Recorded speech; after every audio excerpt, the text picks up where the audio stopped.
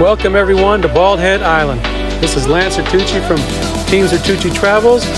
We spent the day at Bald Head Island in North Carolina, off the coast of Southport. We took a ferry from Southport, North Carolina.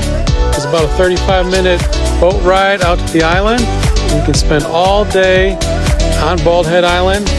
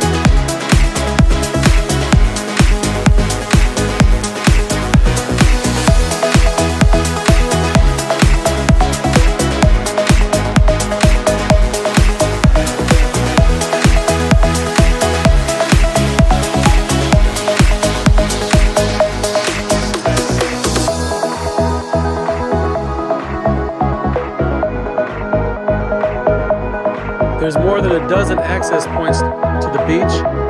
We chose the longest one close to Cape Fear. It felt like it took about 300 yards to get to the beach, but it was worth it.